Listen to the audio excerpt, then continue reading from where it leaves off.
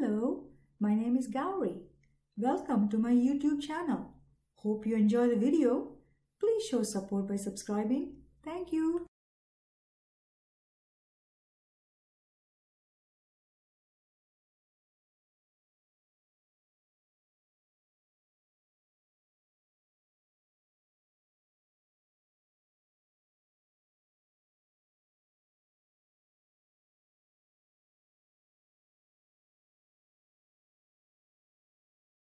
This is a picture of a Silustani farm boy hugging a baby alpaca.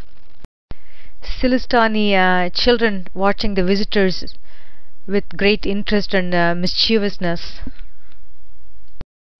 What we see here is a very typical village scene in the Peruvian rural areas where children play a major role in taking care of the herds. Alpaca is what we see here to help their parents. We are entering the burial grounds of Silustani. This is an excellent example of the Incan burial towers. We will also notice a lizard, an etching of a lizard on the burial tower, which is very important to the Incans. Lizards or snakes are said to be the messenger to gods. Here we see a good side-by-side example of both pre-Incan and Incan built burial towers. The pre-Incan obviously did not have the same type of a sophisticated covering while they were burying their members of royalty or nobility. This is a good profile of an Incan burial tower. We see inside an egg-like structure which basically denotes mother fertility, and covered by the protective sheath outside, which is a tower. This is supposed to depict the Mother Earth and reincarnation type of philosophy. Here we see a clear picture of the tower itself, like the outer sheath, which is the male, and inside we see is the womb of the female, or the egg-shaped structure. Basically, this whole idea is telling us that the Incans believed in the fertility images on these burial grounds, depicting rebirth, reincarnation ideas.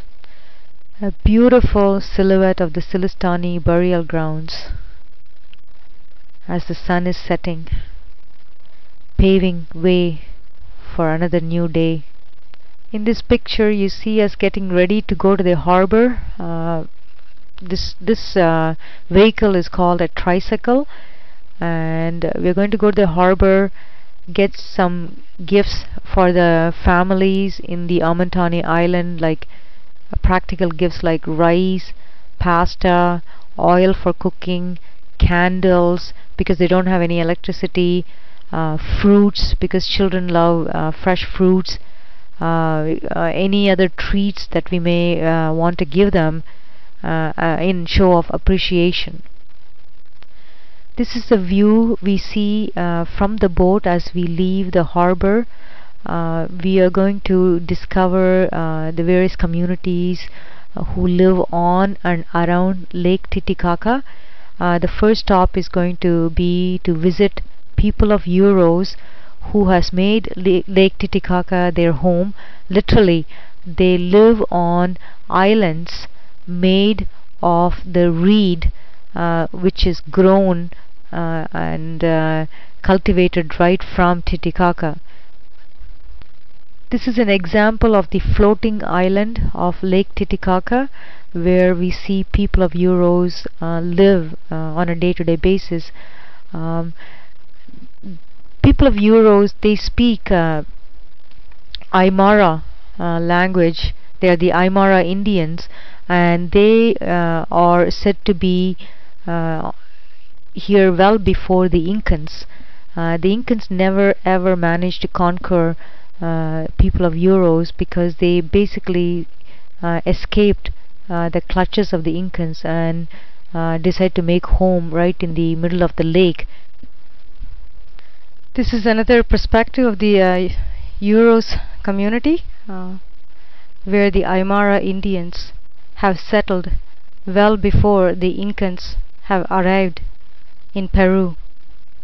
This young family we see here belongs to the Uros community, the ones that we came across when we first landed, and Percy, our guide, spent quite a bit of time right beside them, explaining about the lifestyle of the Uros people and what they did for their living, basically selling knitted articles to the tourists. Very, very poor community, and they really rely a lot upon their own hard work, and they do that constantly. They are busy doing something or other. Again, the not being lazy philosophy. Percy here is demonstrating the multiple usage of the reeds that are cultivated right from Lake Titicaca, their home, since they live on the floating islands right on the lake. Pretty bizarre. It's absolutely bizarre, the amount of reeds that are cultivated and utilized, every bit of it, in the housing and the flooring of the island itself, plus also the various artifacts that they create, or the reeds, and the boat. Let's not forget the boat is also built by the reeds, and also young shoots of the reeds are also eaten because they taste like celery, by the way. So it's just absolutely amazing, totally out of this world. Here's a local woman who is utilizing one of the most quote unquote barbaric method, but highly sophisticated because it does the job. She's grounding flour from corn for dinner purposes. So it's some of these was utilized a long time ago when I used to live in India. We used to use stone for grounding. So it's in a way, I guess it really reminded me of the olden days. While on the boat, we noticed there's a group congregating, and when we went up close, we found that they were all walking away with blood dripping chicken without a head.